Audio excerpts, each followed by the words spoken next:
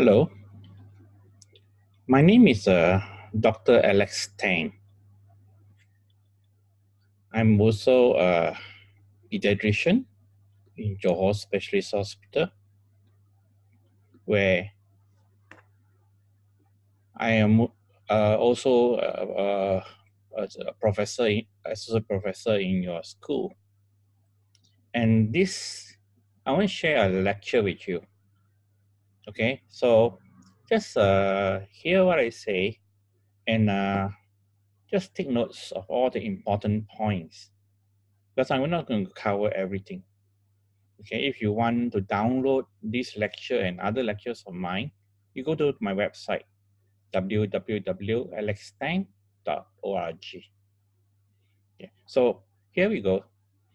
In this lecture, we'll talk about an overview of the immunization schedule, the basis of immunization, infection, concerns of parents, and the cold chain, and a few other things that I want to highlight to you. We have to realize that the main problem with the world today and the issue that is facing are the deaths of children that are younger than 5 years, which is a concern in WHO and in the world today. You can see that neonatal problems accounts for 37% in 2005. Then you see diarrhea, measles, malaria, pneumonia. And this is all infective disease. Looking at the cause of neonatal death, you find that prematurity is about 28%, about 1/3, asphyxia, 23%, and then the rest are all sepsis. So you find that infection is a major cause of death in children under 5 years old. Now this is a 2013, okay, a number of years later, and you see that, look at the neonatal chart, okay, pneumonia, sepsis, tetanus are still a major cause of death during the neonatal period. And if you look at the children that is after the neonatal period, you find that, again, pneumonia, AIDS, malaria, measles, diarrhea. So infection is still the major cause of death among children after 5 years old. And these are preventable in the sense that we have a vaccine for most of these conditions. That we have vaccines for pneumococcal, rotavirus, Haemophilus influenza, pertussis, measles, tetanus. And this vaccine has been around for some time. So we need to focus on getting the vaccine or getting children vaccinated. Okay. What about the vaccination schedule? You find that Malaysia has actually had doing quite well, okay, for a while in terms of the vaccination schedule. Since the 1950s, we have this immunization program in Malaysia, okay, and then it was given free, and we keep on adding and do it and supplemented it and do revision. And it's given through the hospitals, okay, government and private hospitals, but mostly are given through the health clinic, the KKM and the maternal and child health clinics. Sometimes in the more rural part of Sarawak, Sabah, they actually mobile clinic teams that goes in, and then they visit the schools. So in terms, you may be surprised to know that Malaysia is considered to have one of the best healthcare system in the world.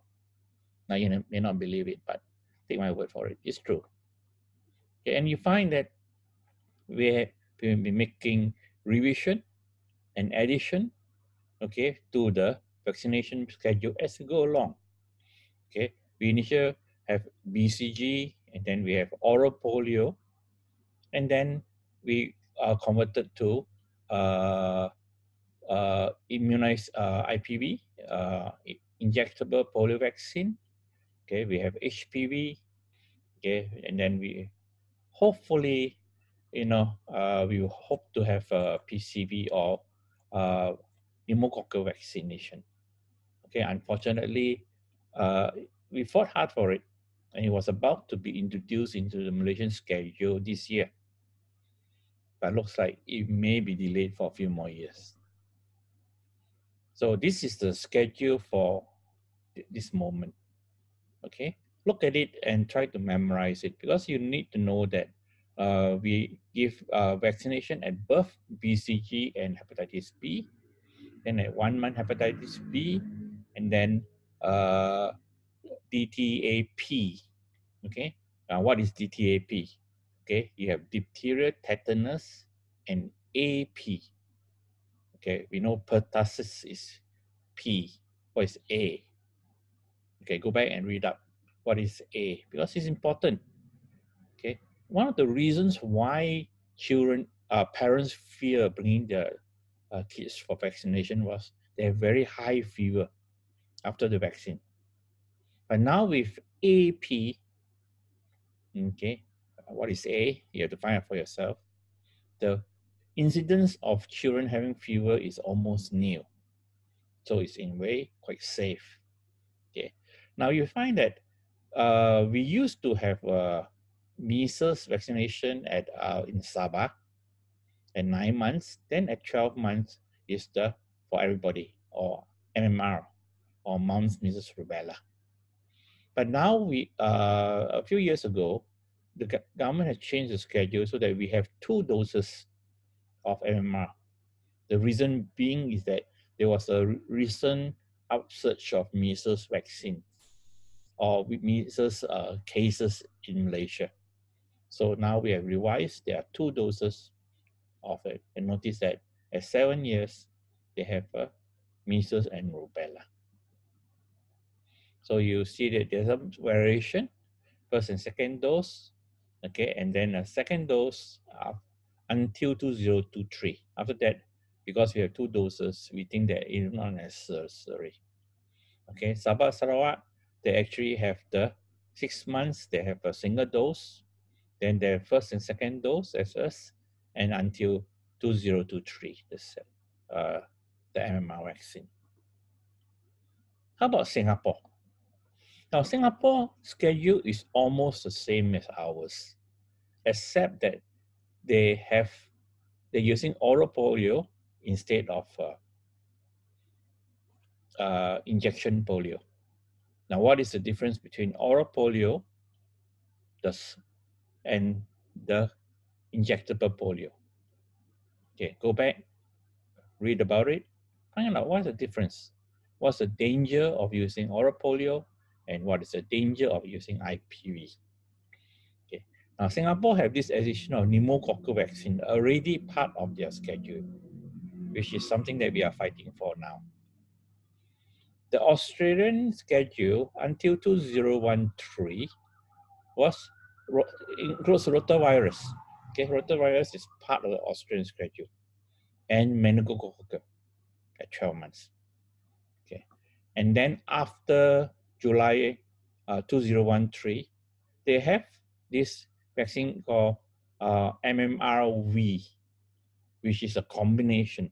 Because nowadays, we would like to combine vaccines so that the baby would get as little jabs as possible.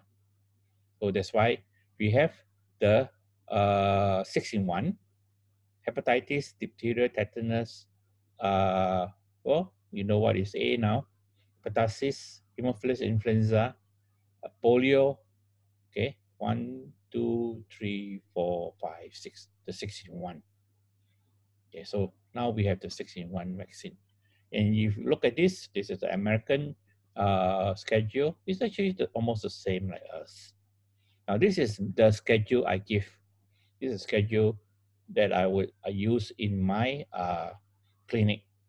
You have to realize that Malaysia actually have a parallel healthcare system. Okay? You have the government side, and then you have the private side. Now, the government side is actually, you can get a vaccination for free, and you can go and see the doctor and get 3 months of medicine for $1 or $2 or $3. You can get an open heart surgery for $300. That is the public health, very heavily subsidized. Then you have the private sector, where the private hospitals, either through cash or through insurance, provide the same type of health care as the government, as long as you're able to pay for it.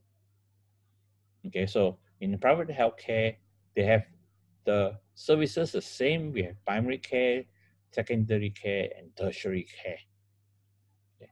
So in my clinic, I just tweak the immunization schedule so that my philosophy is that try not to give more than one jab per visit.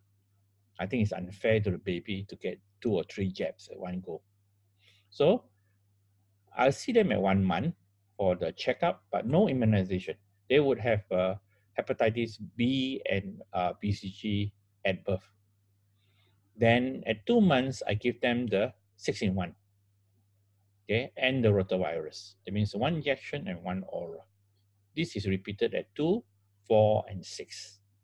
At 3 months, they come for the pneumococcal. First dose, second dose at 5 months, and the third dose at 7 months. Then they get measles, they have chickenpox, okay, and chickenpox combined. So the schedule basically is the same. I mean, the vaccines are the same, just slightly different timing. And in peds, we need to see the newborn every month just to assess their development, their growth, and their health. So that is healthcare. Now, adults, we have also immunization that are important, okay? And then our coverage is actually in Malaysia is about more than 95%, okay? And then this is very good data, okay, which is more, and all diseases are notifiable. Okay, so we just look through this, and this is a trend for polio and polio immunization in 1974, and the polio eradication program. Unfortunately, we had our first case in December 2019. Okay, and that is in Sabah. So for a long time, 27 years, we did not have any polio. We almost thought that we can claim success in eradication of polio. But the disease is not gone yet. So there's still work to be done. Whooping cough. Okay, go back, take time to read about whooping cough and what are the different types. And you find that the incidence of whooping cough, okay, because of the vaccination has almost gone down to almost zero. And then in the last few years, you see that there is a gradual spike in spite of the fact that acellular pertussis is introduced. Okay, that means it's safer, no fever, but yet the incidence has spiked. Why do you think that? Why do you think that the incidence of whooping cough has actually increased? Okay, we'll get to that later. Hepatitis, we find that yes, with the introduction of the vaccine, the number of cases actually goes down. Okay, which is good because we know that hepatitis lead on to hep B actually leads on to liver disease and liver cancer. So hopefully in the future we'll see less and less cases of liver cancer in Malaysia. We find that the case is almost zero in 2017, which is a good sign. And the other thing that is always asked is that how about re-immunization? Does the immunization last forever, for life? Now you see the hepatitis, in this chart, it shows that the incidence actually of the antibodies measured actually goes down with time. But if there's an immuno challenge, if the patient is exposed to hepatitis B, which is usually through blood products, there is a increased response. Why? Because we have B cells, we have memory cells, and this responds to the vaccination. And you see that hepatitis B coverage is getting more, is better, and more widespread in the whole world. Now, measles is a challenge. You find that actually we were well on the way as usual of eradicating down the years, and suddenly there is a peak again. You find that in 2010 we were quite happy, and then 2011 you find that the number of cases actually going up and up and up. Okay, rubella, German measles. Okay, read about this. This is important for you to know the signs, symptoms, and the complications. Rubella eradication, again, we were actually doing quite well. Okay, diphtheria, again, you can see that with the vaccination, the number of cases actually decreased. Okay, and we will almost hardly see any case. Okay, and I wish that you would not see it in your lifetime, in your professional lifetime. Unfortunately, this is actually a real patient. The first case detected in November 2015 at the Pediatric Institute, where this child came in with severe sore throat, and when you look inside, you see that there is white pseudomembrane, there is swollen vocal cords, swollen oropharynx, and diphtheria is back again. Smallpox, okay, you can read about it, but the last person that's infected is this guy. Okay, hopefully we will not see smallpox again until okay, until yeah.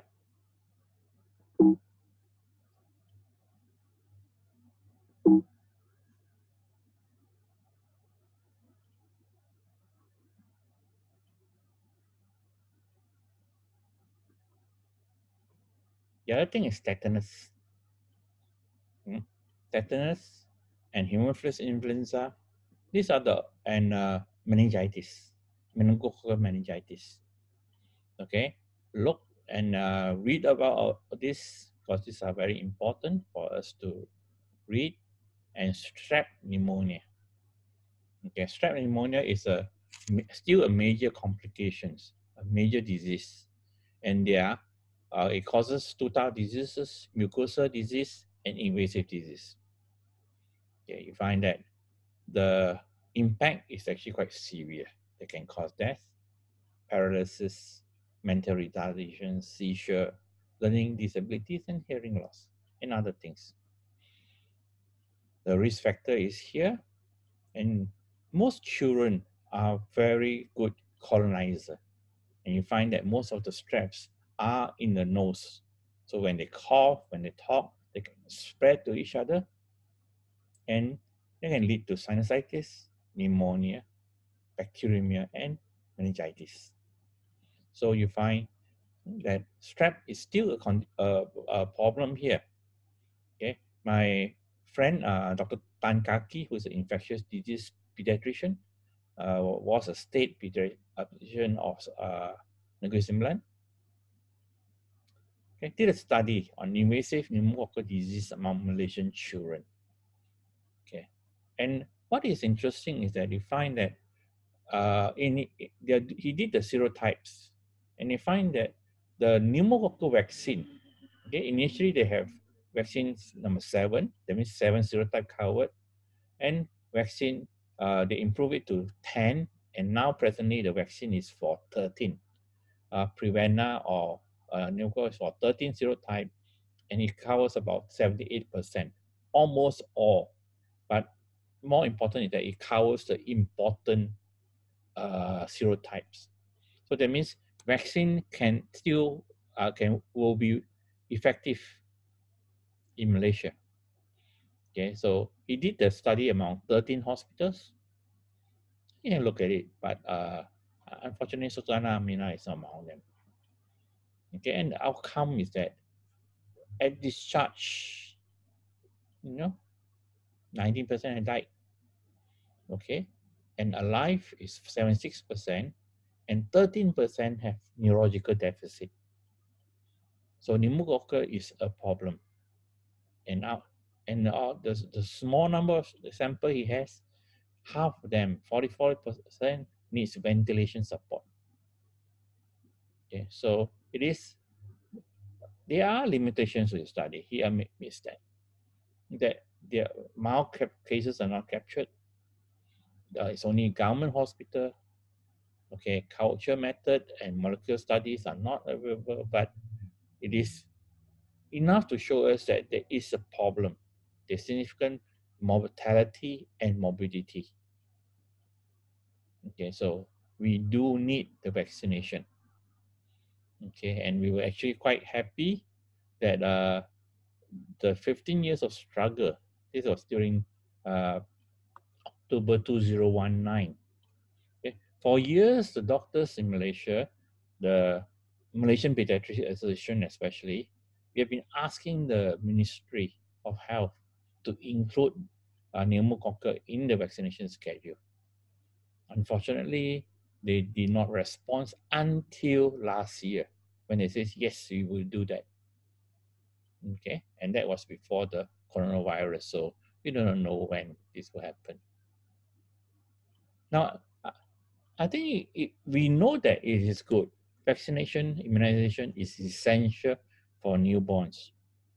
But as doctors, we need to be able to address some of the concerns of parents. I think it's important for us to deal with parents as partners in our practice. Okay, because they are the stakeholders, it's their children. So we must get them on our side. And we will get them involved, convinced of the benefits. And parents do have questions. I think it's better that we answer them than for them to consult Dr. Google. Some of the common questions about vaccination is that, do I need to vaccinate my child against diseases that aren't common anymore? Okay, something to think about. Are vaccines safe? Yeah. Does vaccines cause autism? Are preservatives found in vaccines? Can my child get a disease from a vaccine? My child is allergic to eggs, and are vaccine halal?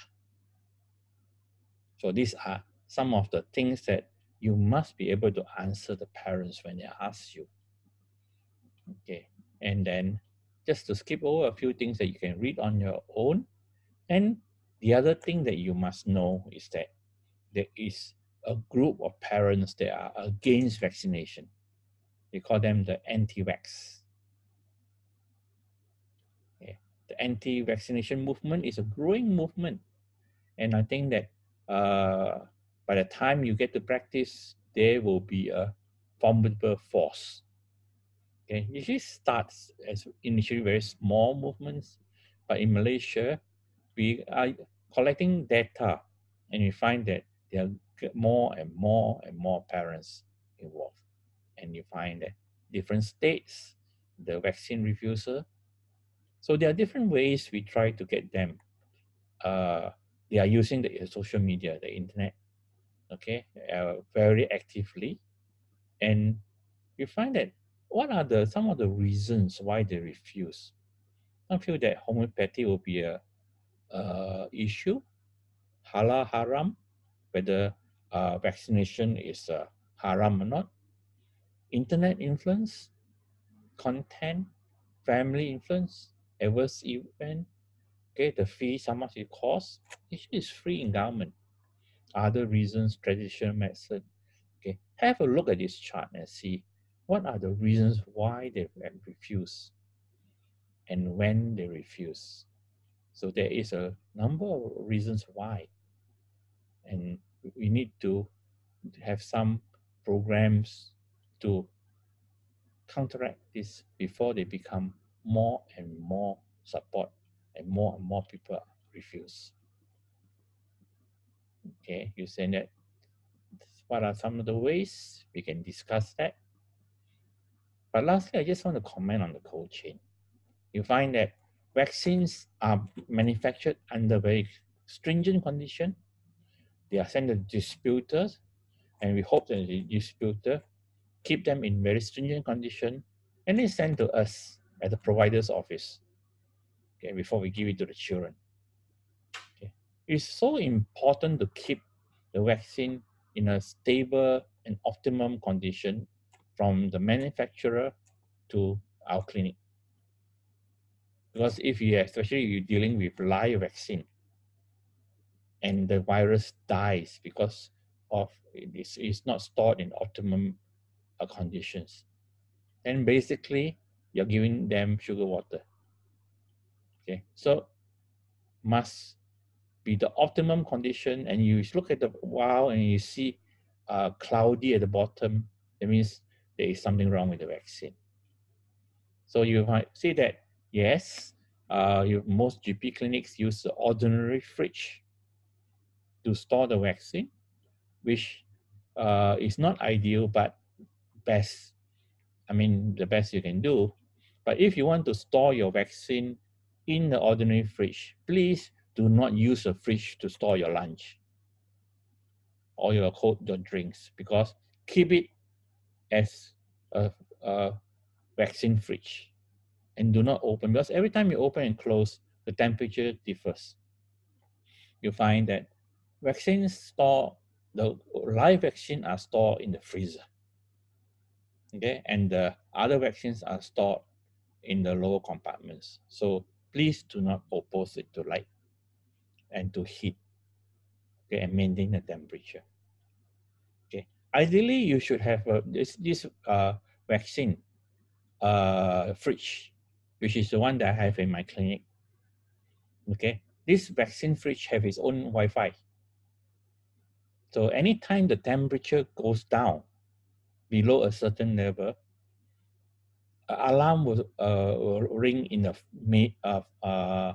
main pharmacy, and the pharmacists have to come out and check the vaccine.